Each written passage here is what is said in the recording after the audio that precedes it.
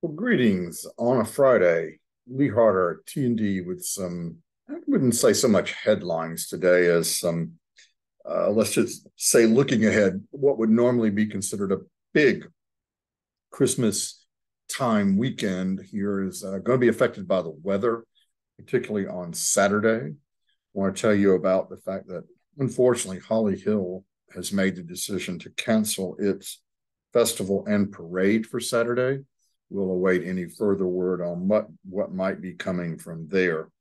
We do know that the let's just say the Winter Wonderland on Sunday, that is to go on in the afternoon around 1 o'clock at one at 1281 Russell. It's another of the events that is associated with the big day for the Orangeburg Christmas Parade.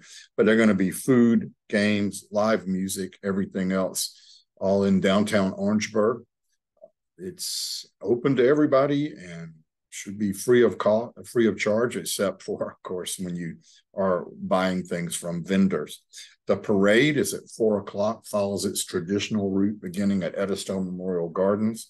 That should be a popular thing on Sunday, and hopefully the rain is going to be gone by that point. Actually, hopefully it's going to be gone for the Winter Wonderland as well. We can tell you that also that was a big football weekend. Everybody knows that pretty much. Highlight game being for us, Georgia and Alabama. Huge game. The ACC title game also of interest. Florida State and Louisville. Lots of the other championship games are all of interest to college football fans.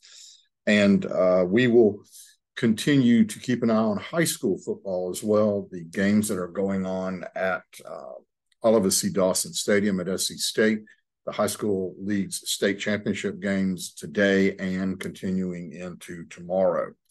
Again, we'll try to keep you up to date on all that and a whole lot more at thetnd.com. Get over there and become a member, please.